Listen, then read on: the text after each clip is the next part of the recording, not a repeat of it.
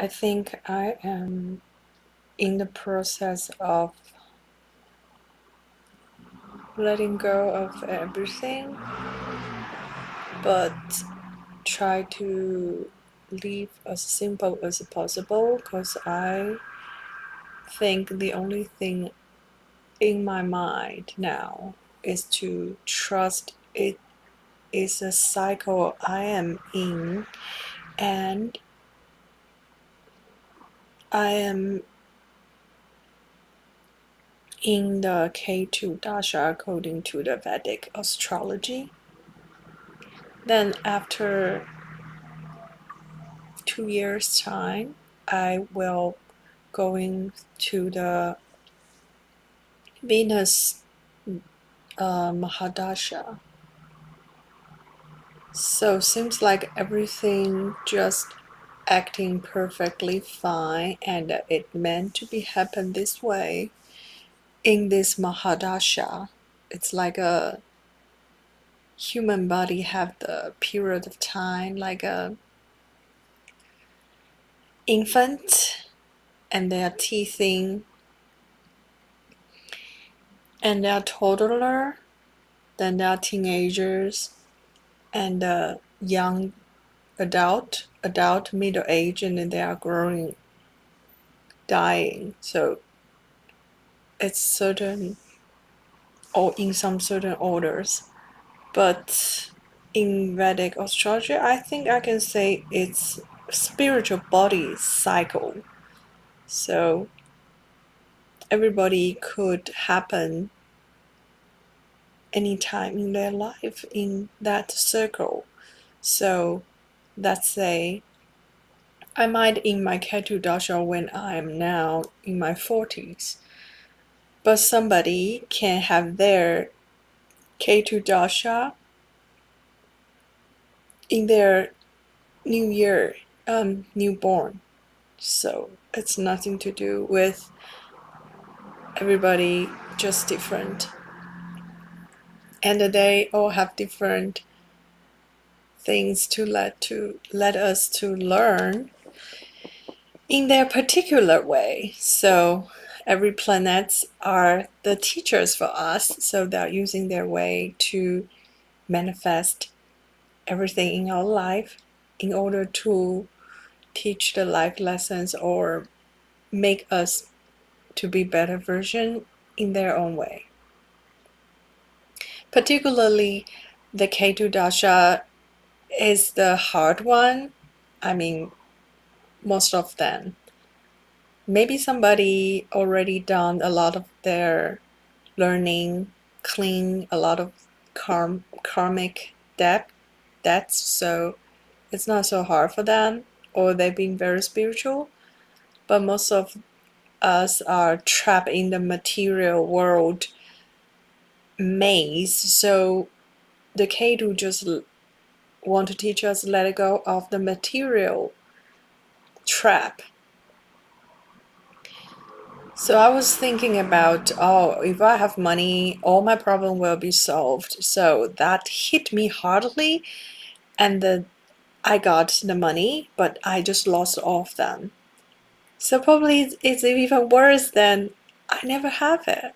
But it's hard to say, because in other people they might think at least they experienced how it feel like you actually have the material success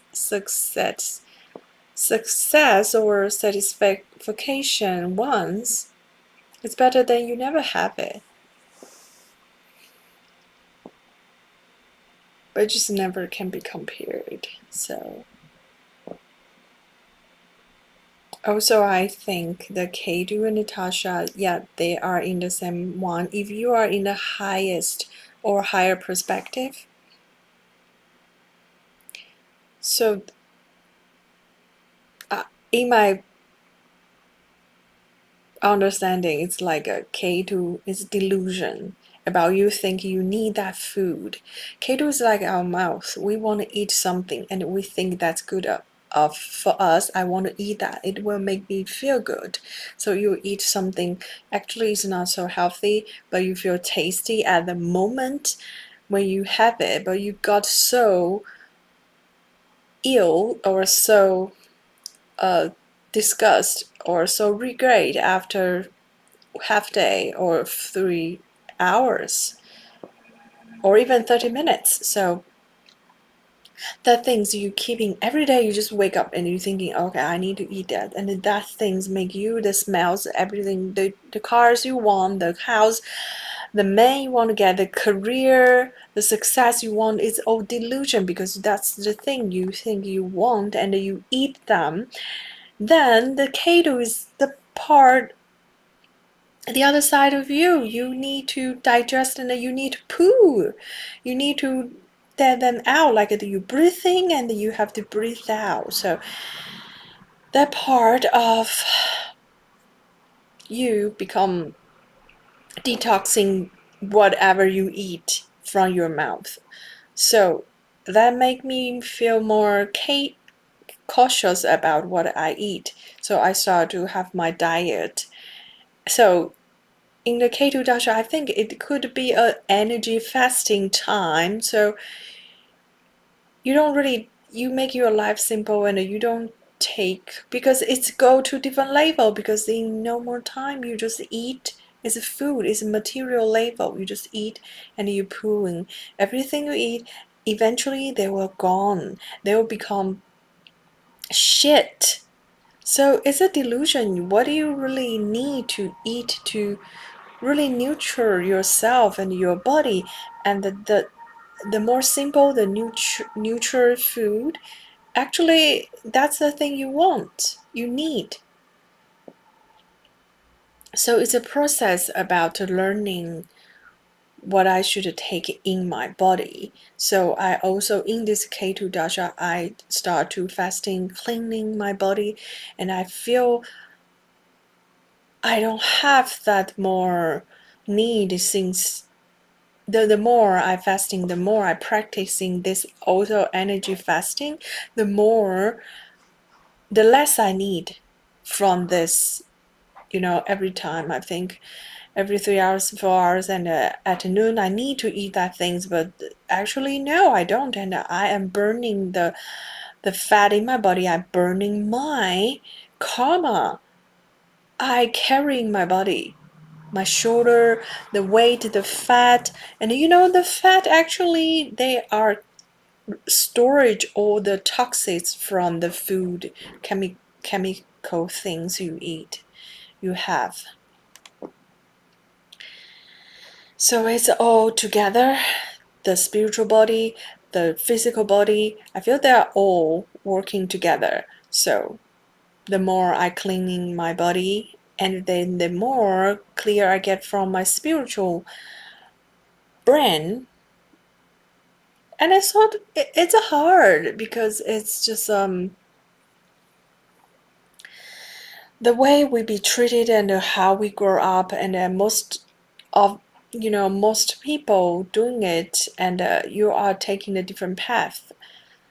But the thing is, the K2 dasha is forcing you to go different path, because there's no way you can living your life like before, or just pretending you still can use in a way, and the money will solve everything. You just escape and you will be fine. You won't be fine, because at some point I just feel I am locked in this physical body. It sounds like it's okay.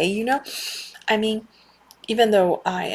I feel, even though if I just lock in my physical body as in a jail, I can just kill myself, and I don't have this physical. I can just stop this tortures in my physical body. For example, I feel hungry, I feel sad, I feel shame about myself, and all the figures and everything.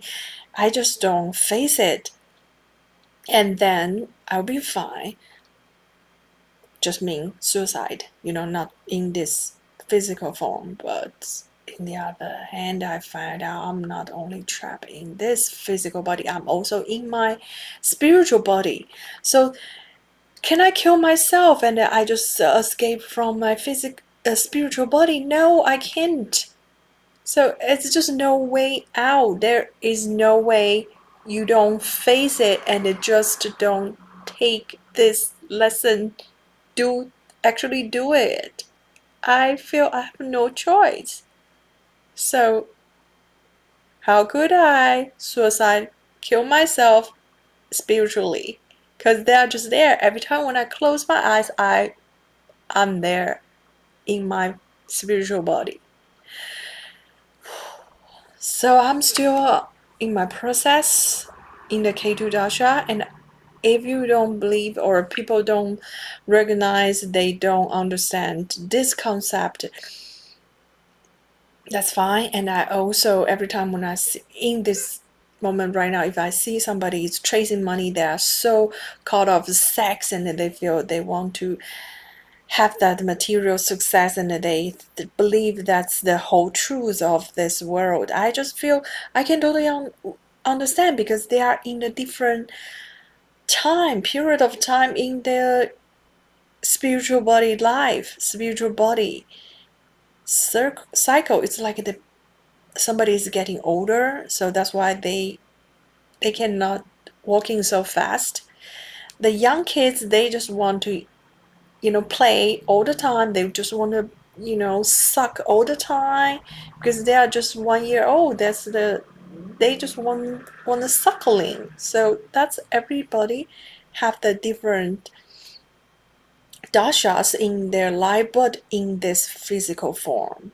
So that's funny. We have this like a infant, toddlers, teenager, blah blah blah, and we also have this mahadashas cycle. So whatever the things I try to say is what I learned from this. So in this mahadasha, the beginning, the first year, I start to quit meat immediately. I think my body just started getting ready for not taking meat. That's just my body, how I reacted to this Ketu dasha. And then I don't have meat and no diary.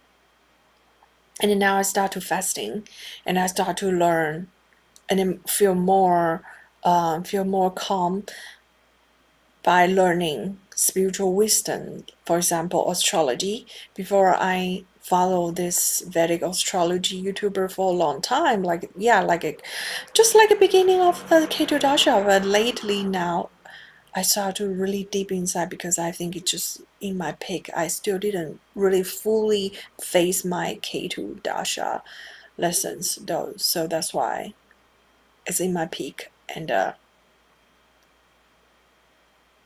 that's why I am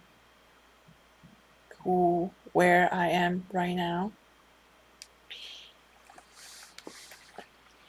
And that's how I want to share to myself, pretty much. So,